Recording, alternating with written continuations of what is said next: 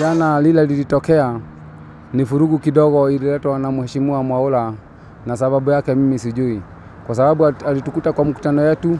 Mkutano wetu ilikuwa ni ya project, tulikuwa tunatengeneza daraja.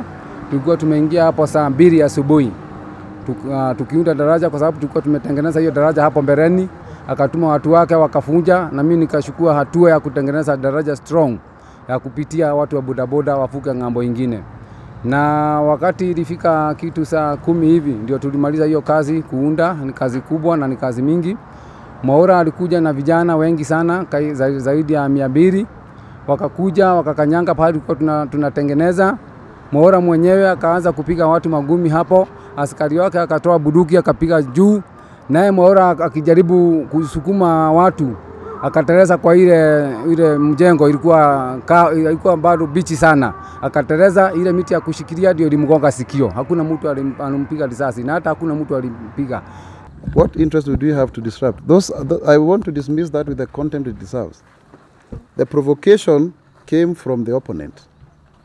He came, demolished our shed, demolished our logos and everything, and started reconstructing with loud music and his hooligans. So there was no meeting there. It was a clear act of a provocation.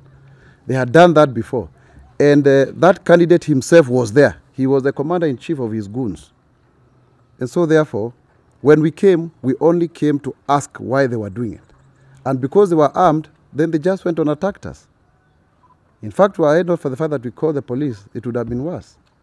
So somebody should not try to create stories here. Whose shed was it? Who had constructed it? Why didn't they go and build another shed elsewhere? Why were they targeting that? Why did they approach the chairman of another shed that we had built and gave them money so that they could also do the same until the other members protested? So hizo ni siasa duni ambazo hazina maana. Wakati vurugu ilijaa, watu walikuja wengi zaidi ya watu 1400, na vile askari walikuja wakarusa tear gas 6, zote tukafurugwa, na ndio hapo sisi tukaondoka, lakini hakuna mtu alipigana, hata hakuna mtu yoyote alienda hospitali isipokuwa Mwaura alianguka kwa shimo. Kwa hiyo changarawe ilikuwa hapo. Na kama King'ara alikuwa analeta vita, kwa nini watu 1400 hawako kwa hospitali? Kwa nini watu 1400 hawana majeraha? I was the one who was injured because they were after me. That's why it's clearly an assassination attempt. Because all my people who were there, the few that were there, where is my bodyguard?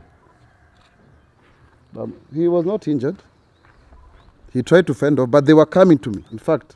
And there were 2 individuals and that opponent. He was the one. In fact, he was even seen throwing a stone, this guy. Is that stupid, by the way? Yani ni siasa ingine ndogo, low-key politics. We should not be having a press conference to discuss how boda shed was demolished. Surely we... Who was seen throwing a stone? The opponent.